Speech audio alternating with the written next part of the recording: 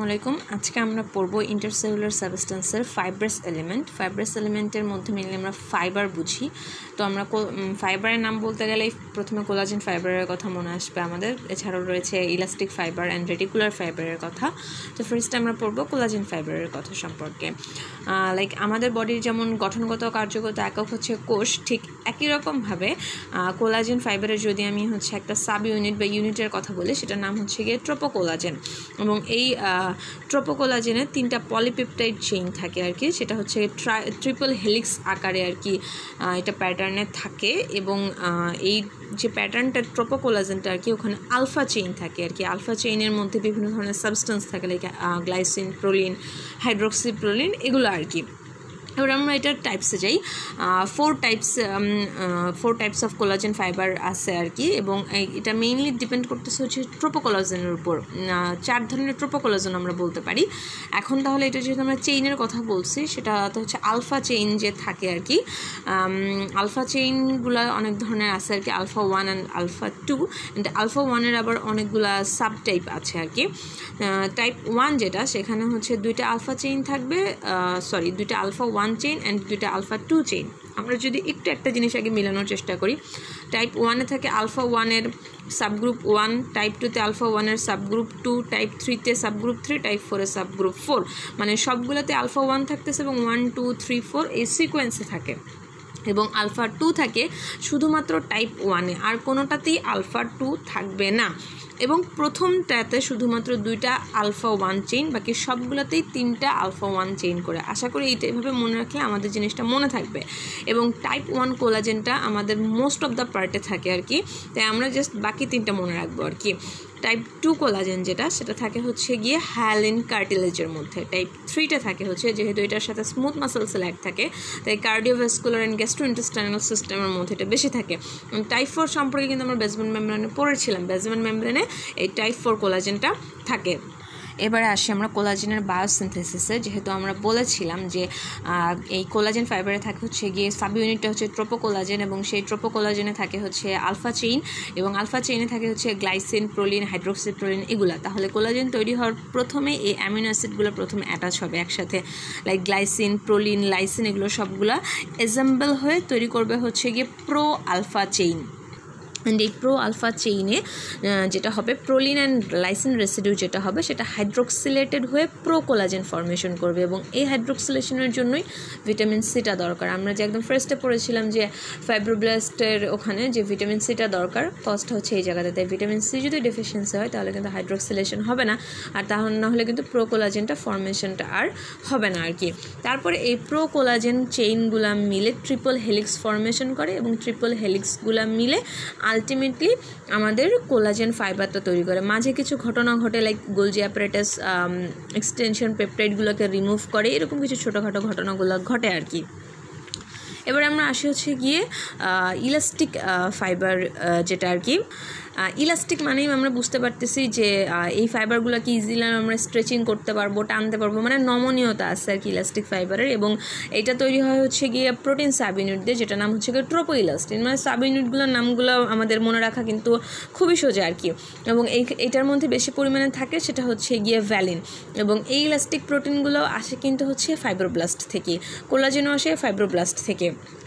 এবার আসে হচ্ছে গিয়ে রেটিকুলার ফাইবার, যেটা আমাদের রেটিকুলার আর কানেকটিভ টিস্যু থাকে। এবং রেটিকুলার ল্যামিনার কথা আশা করি সবার মনে আছে। এবং তাহলে এই রেটিকুলার ফাইবারটা কোথায় বেশি থাকতেছে? আমাদের বেসমেন্ট মেমব্রেনে বেশি পরিমাণে থাকতেছে আর কি। এবার আমরা চলে যাব হচ্ছে গিয়ে বেসিক কানেকটিভ টিস্যুতে। এবার আমরা কানেকটিভ টিস্যু কয় ধরনের আছে। ফার্স্ট অফ অল হচ্ছে areolar tissue. Loose areolar tissue is the most important one. এইখানে যে 6টা আছে তার মধ্যে, এছাড়া আর বাকি নামগুলো রয়েছে। এবং নিউরোগ্লিয়াকেও আমরা বলতে পারি এটা special type of connective tissue. Neuroglia হচ্ছে গিয়ে আমাদের ব্রেইনের সাপোর্টিং সেল। তাহলে এবার অ্যারিওলার টিস্যুতে ফার্স্টে আসে হচ্ছে গিয়ে লুজ কানেকটিভ টিস্যু, যেখানে আমাদের কনসিডারেবল অ্যামাউন্টে মোবিলিটির দরকার, এবং যেখানে আমাদের ফ্যাট নাই কিন্তু মোবিলিটি দরকার, সেখানে এই লুজ কানেকটিভ টিস্যুটা থাকে।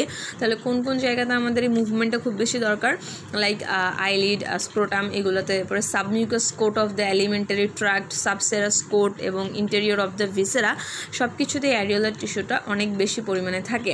এবার আসে হচ্ছে অ্যাডিপোস টিস্যু। অ্যাডিপোস টিস্যু মানে বুঝতেছে অ্যাডিপোসাইট থাকে, মানে সেখানে প্রচুর পরিমাণে ফ্যাট থাকে। এবং আমাদের এই অ্যাডিপোস টিস্যুটা দুই ধরনের, একটা হচ্ছে গিয়ে হোয়াইট ফ্যাট আর একটা হচ্ছে গিয়ে ব্রাউন ফ্যাট। দুটোর মধ্যে ডিফারেন্সটা কি, হোয়াইট ফ্যাটে অ্যাডিপোসাইটে হচ্ছে ইউনিলকুলার ফ্যাট থাকে, মানে ওই একটা ভ্যাকিউল থাকে, মানে ইউনিলকুলার একটা থাকে আর কি, একটা লোকিউলার মধ্যে, এবং লার্জ ফ্যাট ভ্যাকিউলটা অনেক লার্জ হয়। আর ব্রাউন ফ্যাট হচ্ছে মাল্টিলেকিউলার, মানে অনেকগুলো ছোটো ছোটো ছোটো ছোটো ভ্যাকিউলসের মধ্যে আর কি থাকতেছে, এতটুকুই ডিফারেন্স। এবং আমাদের যে ফ্যাটটা বাড়ে সেটা হচ্ছে হাইপারপ্লাসিয়া অ্যান্ড হাইপারট্রফির মাধ্যমে। হাইপারপ্লাসিয়া মানে হচ্ছে কি সেলের নাম্বার বাড়া, আর হাইপারট্রফি মানে হচ্ছে কি সেলটা সাইজে বাড়া। এবং কখন এটা হয় সেটা হচ্ছে আমাদের আফটার বার্থ অ্যান্ড বিফোর পিউবার্টিতে এই ঘটনাটা ঘটে। এখন আসে হচ্ছে অ্যাডিপোসাইটের ফাংশনটা কি। প্রথমত যেহেতু এটার মধ্যে ফ্যাট থাকে, সো এটা হচ্ছে store house of the fat এবং কুশন ইন ম্যানেসাইট, কুশন হিসেবে কাজ করতেছে। লাইক আমাদের ইস্কিওরেক্টাল ফ্যাট, ইস্কিওরেক্টাল ফ্যাটটা হচ্ছে কি আমাদের হিপবোন রিজিয়নে, হিপবোন রিজনটা হচ্ছে আমাদের পেলভিস যে রিজনটা সেখানে থাকে আর কি। তারপরে আমাদের বডি হিটটাকে কনজার্ভ করতেছে, প্যাকেজিং ম্যাটেরিয়াল লাইক আমাদের কিডনি চারপাশে থাকতেছে, যেটা আমাদের ফ্রিকশনটা কম হয় আর কি, এবং আমাদের হিউম্যান বডির কন্ট্রোল বা শেপটাও কিন্তু দিচ্ছে। তাহলে ফাংশন অনুযায়ী আমরা অলরেডি ডিস্ট্রিবিউশনটা বলতে পারি। কিন্তু প্রথমত হচ্ছে এই যে কুশন হিসেবে কিন্তু ইস্কিওরেক্টাল রিজনে থাকতেছে, এরপর হচ্ছে কিডনিতে থাকতেছে পেরিনেফ্রিক ফ্যাট হিসেবে, তারপরে আমাদের বোন ম্যারোতে থাকে, লাইক আমাদের ইয়েলো বোন ম্যারো যে আমরা বলি, আমাদের মোস্ট অফ দ্য লং বোন ইয়েলো বোন ম্যারো থাকে। ইয়েলো কালার কিসের জন্য হয়, ফ্যাটের জন্য হয়। এবার আসে হচ্ছে হোয়াইট ফাইব্রাস টিস্যু নিয়ে। হোয়াইট ফাইব্রাস টিস্যুটা হচ্ছে আমাদের যেখানে প্রচুর পরিমাণে টেনসাইল স্ট্রেইন দরকার, লাইক আমাদের অনেক বেশি পরিমাণে যেটার উপর দিয়ে প্রেশার যাবে আর কি, সেখানে আমাদের এই হোয়াইট ফাইব্রাস টিস্যুটা থাকে, এবং এইখানে কোলাজেন ফাইবারটা অনেক বেশি পরিমাণে থাকে। এই হোয়াইট ফাইব্রাস টিস্যু আমাদের এরকম টেনশন বলতে গেলে এখানে আমাদের চিন্তার কথা বলা না, এখানে হচ্ছে কি খুব বেশি পরিমাণে মাসলটাকে টেনে ধরার এই যে একটা চাপ বা প্রেশার, সেই টেনশনের কথা বলছে আর কি। এবং এগুলোর জন্য আমাদের স্পেশাল তিনটে জিনিস, সেটা হচ্ছে ligament, tendon and fascia. Ligament হচ্ছে কি আমাদের বোনের সাথে বোনকে কানেক্ট করে, অ্যান্ড টেন্ডন হচ্ছে মাসেলের সাথে বোনকে কানেক্ট করে, আর মেমব্রেন হচ্ছে কি ফ্যাসা আকারে, লাইক আমাদের সব মাসেলের উপরেই তো ফ্যাসাগুলো থাকতেছে। এবার আসে হচ্ছে টেন্ডনের কথাতে, টেন্ডনে কোলাজেন ফাইবার প্রচুর পরিমাণে থাকে এবং ম্যাট্রিক্স সাবস্টেন্স খুব কম পরিমাণে থাকে আর কি। এরপরে টেন্ডন সম্পর্কে হালকা কিছু কথাবার্তা আছে আর কি, এত বেশি ইম্পর্টেন্ট না। এরপর আসে হচ্ছে ইয়েলো ইলাস্টিক টিস্যু। টেন্ডনের ওখানে তেমন বেশি কিছু পড়া দরকার নেই, ইয়েলো ইলাস্টিক টিস্যুটা অনেক ইম্পর্টেন্ট। লিগামেন্টাম ফ্লাভা, বলো তো কোথায় পড়ছিল, আমাদের ভার্টিব্রের যে ল্যামিনা সেখানে লিগামেন্টাম ফ্লাভা থাকে। তারপরে হচ্ছে আমাদের ভোকাল ফোল্ড, এইটাও কিন্তু এক ধরনের ইয়েলো ইলাস্টিক টিস্যু। এরপরে আসতেছে হচ্ছে ট্রাকিয়া, ব্রঙ্কাই, লাং অ্যালভিউলেতে থাকতেছে আর কি, এবং আমাদের লার্জার যে ব্লাড ভেসেলগুলো আছে সেগুলোতে দরকার, কারণ সেগুলোতে হচ্ছে প্রচুর পরিমাণে যাচ্ছে আর কি, প্রচুর পরিমাণে কী বলে ব্লাড ভেসেলে যেহেতু প্রচুর পরিমাণে ব্লাড যাচ্ছে, সো ওখানে আমাদের এই ইয়েলো ইলাস্টিক টিস্যুটা অনেক বেশি পরিমাণে দরকার, ইলাস্টিসিটি যেহেতু দরকার। এবার আসে হচ্ছে reticular fibre. Already reticular sell কোথায় থাকে, লিম্ফ নোডে থাকে, তো আমাদের লিম্ফ নোড যে রিজনগুলো সেখানে আমরা রেটিকুলার ফাইবারগুলো পাবো। স্পেশাল একটা জিনিস আছে, সেটা হচ্ছে কি মিউকয়েড টিস্যু, এটা আমাদের এমব্রায়োনিক কানেকটিভ টিস্যু, মানে আমাদের এমব্রায়োনিক টাইমে যে জিনিসটা থাকে, লাইক আমাদের umbilical কর্ডে, ওয়ার্থন্স jelly of the umbilical কর্ডে এই মিউকয়েড টিস্যুটা থাকে। এছাড়া pulp of the developing teeth and হচ্ছে ভিট্রাস বডি অফ দ্য আইবলে থাকে। ধন্যবাদ সবাইকে।